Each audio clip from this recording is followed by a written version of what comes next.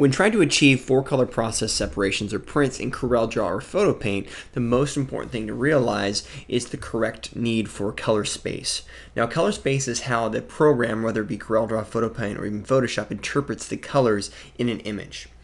Typically, your CorelDraw or your PhotoPaint will be set up to a default color mode. Unfortunately, this does not work well whatsoever for four-color process separations. When printing four-color process separations, it's very, very important to actually print those with limited ink colors. Let me explain. Let's open this four-color process image. This is open in PhotoPaint. Now, when you're actually making adjustments to the four-color process image, we recommend doing those in PhotoPaint, not CorelDraw, because you have more control over photography type of work.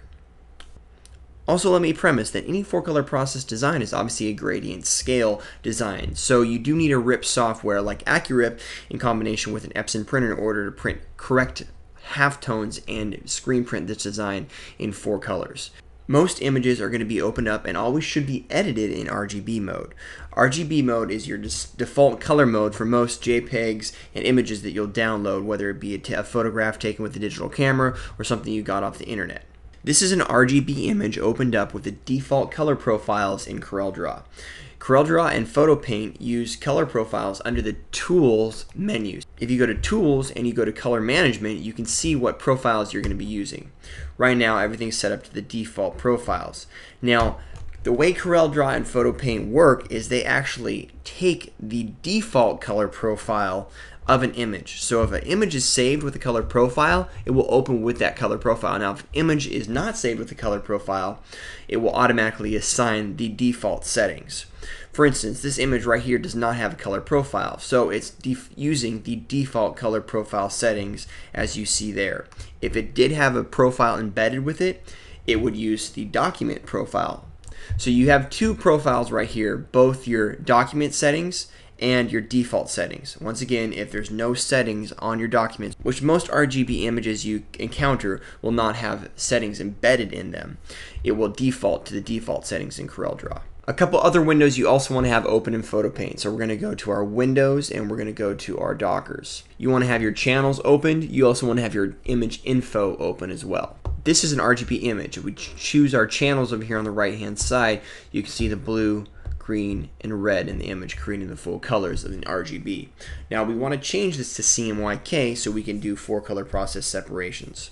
Converting it in PhotoPaint is actually very simple. Simply go down to your image and then convert to CMYK color, and that converts it into four-color process.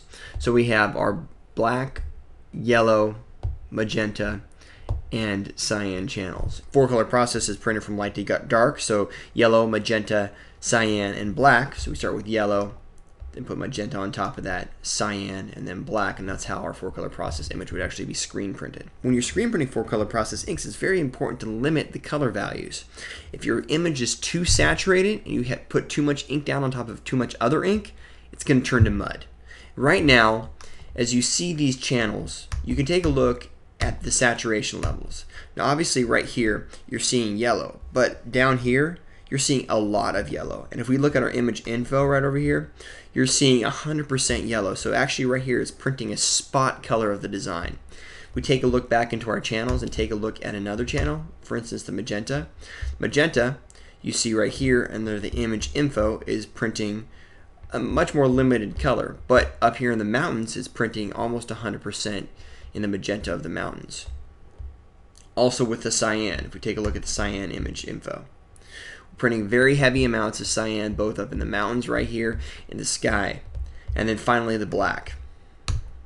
We look at the black grayscale, you see mostly almost a spot color or 100% black in these areas of the dark shadows of the trees. Now, even though this looks correct on the screen, if we try to screen print this, it would be extremely saturated. And that's just the way most programs are defaulted to read the color values. It looks great on your monitor, but for screen printing inks, not going to work at all. For years, CorelDraw has not been used for four-color process separations because the inability to actually go in and customize your color settings. For instance, most ink manufacturers have settings that you can load into Photoshop and customize the color values for CMYK inks. This is International Coatings Cmyk ProBright series of inks color settings. And in Photoshop, I could go in here and I can plug in all these values and I can actually save it, and Photoshop will color separate in CMYK correctly the way the inks needed to be printed through 305 mesh screens. CorelDraw doesn't let me do that. I can't go into my color settings under Tools and plug in those custom values. Like I was saying before, CorelDraw does use embedded profiles and will open an image up with an embedded profile. So we're going to open up the same image and show you what it should look like, because this image was actually color separated in Photoshop using the color values recommended by the ink manufacturer International Coatings. Keep in mind we're looking at the same exact image. So here's the default settings in CorelDraw, and here's the CMYK separation. Now let's take a look at the channels. Yellow, magenta, cyan, and particularly the black channel, because you can see that the best. Look how much more limited and defined the black channel is with the embedded color profile correctly by the ink manufacturer and the default in CorelDraw. You can see the difference both here. If we go look at our ink values, if I go to image and image info, take a look at the mountains right here. We are at 15% halftones or 15% black in the mountains. If I take a look at these mountains, we're at 45% black. So it's almost 3 times as saturated as the correct color profiles. But we're in CorelDraw, we're not in Photoshop. And why would we have to use Photoshop in order to do a 4-color separation in CorelDraw? This image right here was color separated in Photoshop, and now we're bringing it into CorelDraw. There's no need for that as long as you're working with the correct color settings. So what Ryonet's actually done is we've created color profiles in Photoshop that you can actually load into CorelDraw that will correctly read and color separate your images. So let's go ahead and close down this file and keep this file open for future reference. Now we'll go to our color management and we'll go to our default color settings. This is how you're going to prepare your color for profile documents, whether you're in CorelDraw or Corel Paint, in order to correctly separate 4-color process images. First, we'll load our CMYK color profile setting. In order to get this file, you're going to go to our website, silkscreening.supplies.com, and you're going to go to the inks page, and under 4-color process inks page, there'll be a file you can download color profiles for. These color profiles will be labeled for Photoshop or CorelDraw. You're going to want to download the CorelDraw color profile and save it to a place where you can browse to it on your My Documents folder. Once you're in the color management settings, you'll choose the CMYK setting and you'll go to Other Profiles and Load Profile. You'll browse to the Ryonet IC ProBright ICC ink profile and you'll double click it and select it.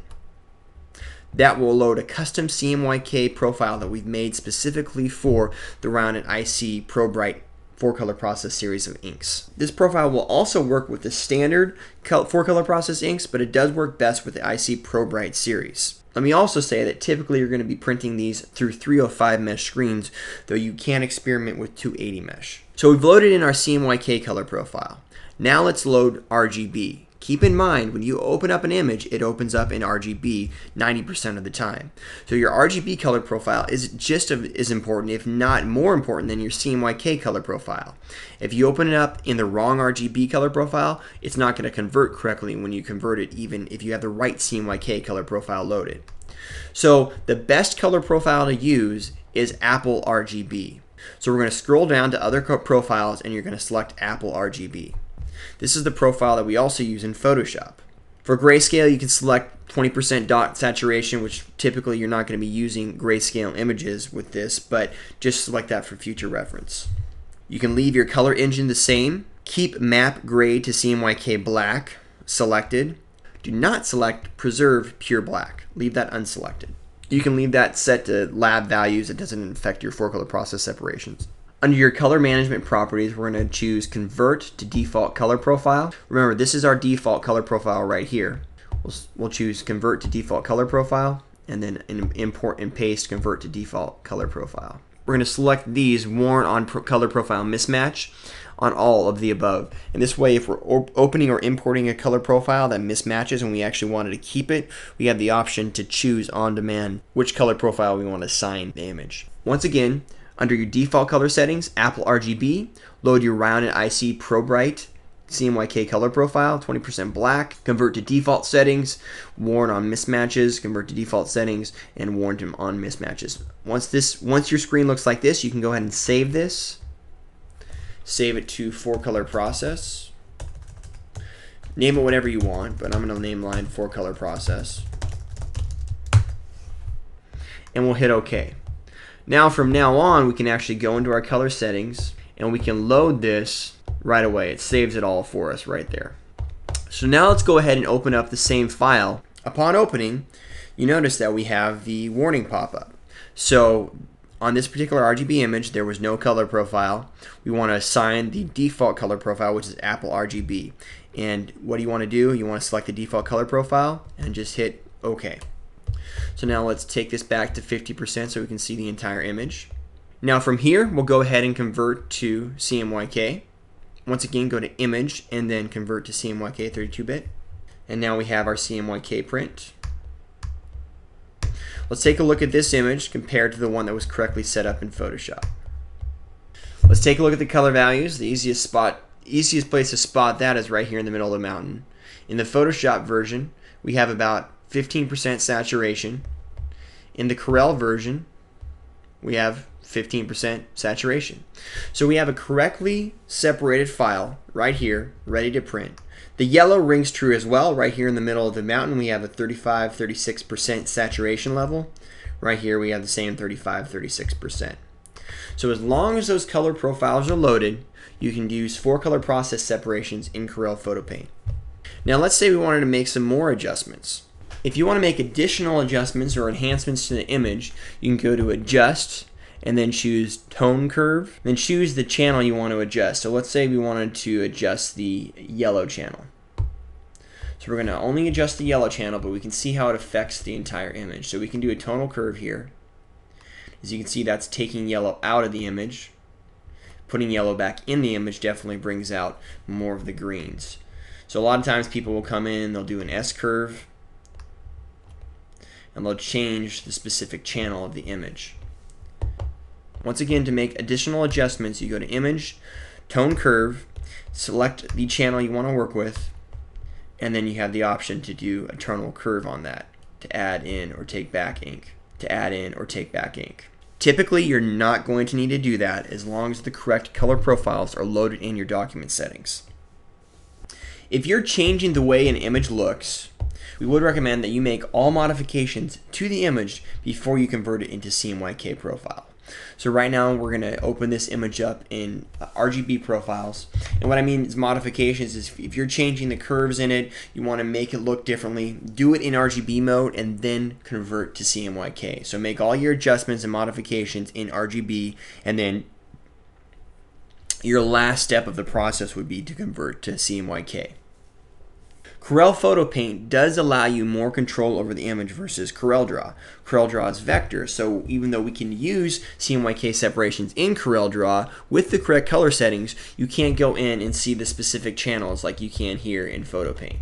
Also, if you wanted to make tonal curves to a specific channel like we were showing you before, you cannot do that in CorelDraw. You would need Photo Paint for that. If you're using CorelDraw, it works the same way. A lot of times people have primary color mode in CorelDraw set to CMYK. Now if we create a new document, you notice that it's Apple RGB, color mode for RGB, CMYK profiles, Ryonet ProWrite.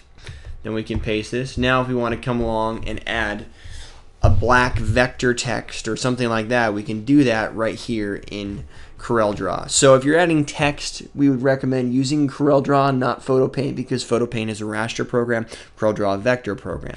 If we want to use our CMYK color palette, we'll go to Windows and make sure that our default color palette is selected and our CMYK color palette. If you want to add more colors, not in the CMYK realm, you would want to use your Pantone solid coded color palette.